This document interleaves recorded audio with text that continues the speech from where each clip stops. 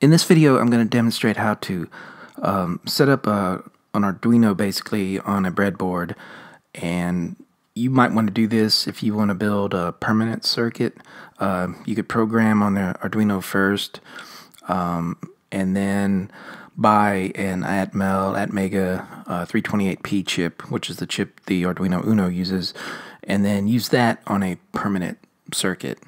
And there's two ways I'm going to show you how to do this. First way is kind of risky, where you actually program the Arduino and then pull the chip out of the Arduino and then set it up on a breadboard. And then the second way is a safer way, and that is putting the chip on the breadboard and then programming it through an FTDI cable. Okay, so these are two Arduino compatible devices, Uno compatible.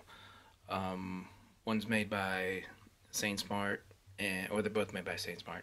Okay, so the first way I'm going to show how to build this on a breadboard is by extracting the chip from the Arduino after I program it. And I just want to show you these two styles, because you can do that with this inline pin style chip, right? So I'll program that, pull it out, put it on the breadboard, and then just replace it with another chip. This style of Uno has a surface mount chip, so obviously you're not going to be able to do it with this. Don't even try. You would ruin the chip trying to take that off there, and you probably wouldn't be able to get another one soldered back on anyway. Okay, so I'm going to go ahead then and program this one and then extract the chip. Okay, so I've plugged the Arduino board in to the USB port, and I'm just gonna keep it simple, use the blink sketch. So just go to examples, basic, blink, and that's what I'm gonna use to upload and do this demonstration. Okay, so I'm just gonna upload that. Okay, so now that the program is uploaded to the chip, I want to take this little tool, which is made for extracting chips, and put each end on the edge of the chip. So it's kind of like that on each end. Okay, and then I just want to kind of pull straight out like that. Okay, so no pins bent. I wouldn't try. If you don't have a tool like this, you would want to be careful trying to like pry each end out like with a screwdriver, because you could end up bending the pins. I think it's better just to pull straight up and out. Okay, so now we have the chip, and we're just gonna put it on the breadboard. Okay, so that's the LM7805 voltage regulator. So that's powering the power rails.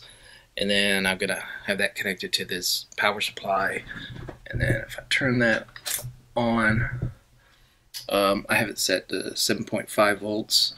I could probably just hook this up directly to 5 volts, but this is if you maybe had a battery or something that's larger than 5 volts, say like 9 volts, you would then want to use this this voltage regulator.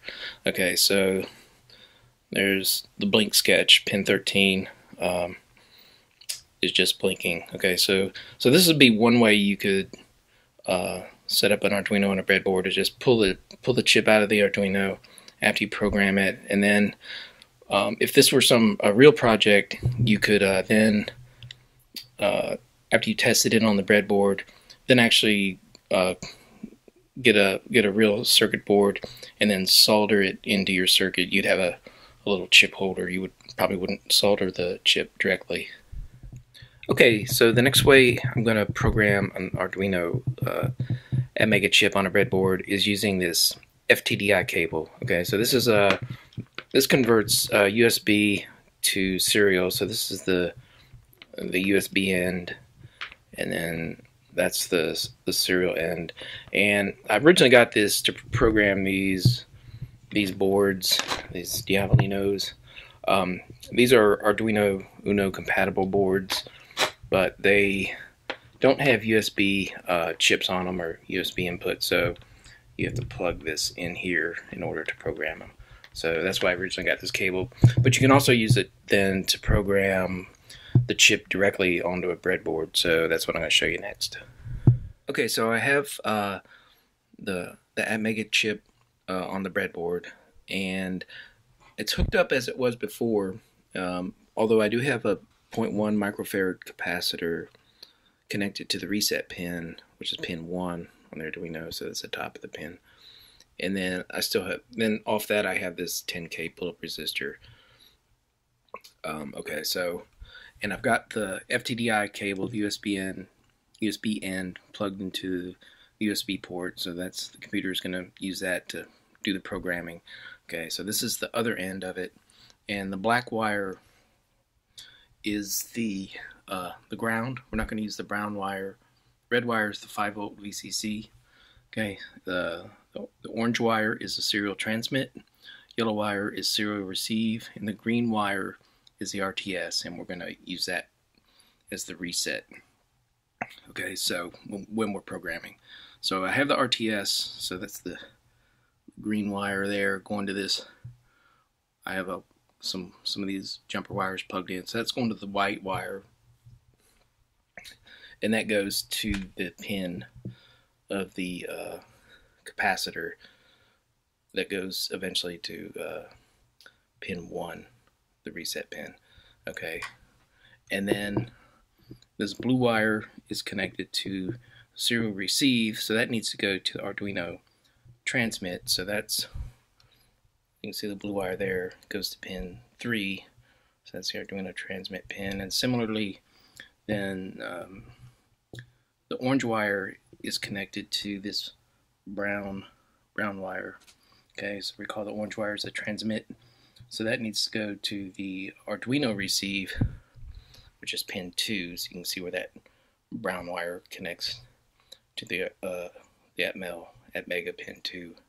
Okay, so I'm going to show you the sketch I'm going to upload, and then we're going to move this chip to a voltage regulated breadboard and run it.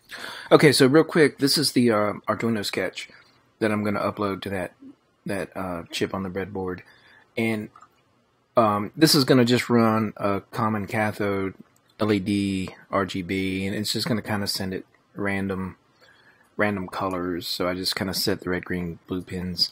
Not much to this sketch, it's just an example, but if you do use the FTDI cable, okay, so for Linux, it's gonna show up as /dev/tty/USB something. For me, it's gonna be 0, and so that's gonna be the device name, and that's different because normally for an Arduino connected directly to USB like this one, I have another Arduino connected to my USB port. It's gonna show up. The device name is gonna be like /dev/tty ACM0.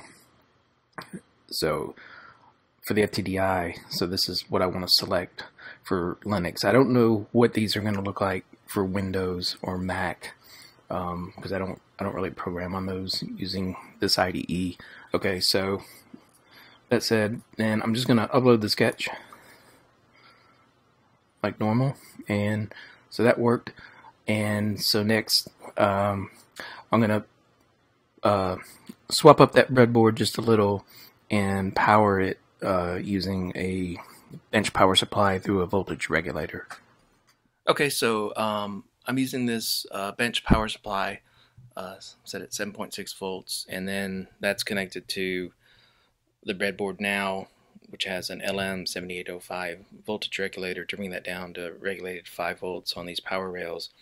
And the chip circuit, the only difference is I connected up the wires to the RGB, so that's running. Like I said, that's just kind of doing random colors. It's kind of hard to see on this camera, but and then I removed that 0.1 microfarad capacitor off the reset pin and just connected the 10 kilo ohm resistor directly to it, since we're not programming it now.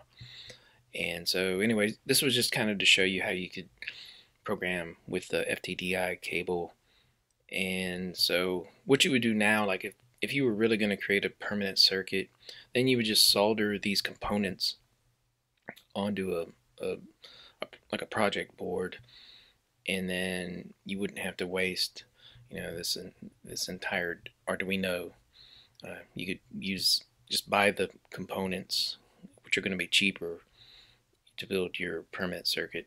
Also, keep in mind you need to look at the data sheet for the Atmega 328P to see what those pins are. Those pins don't match necessarily what these headers are on this Arduino board, so you actually need to look and see um, uh, what these pins go to when you connect this up, especially once you connect up, the circuit, because they don't match those headers.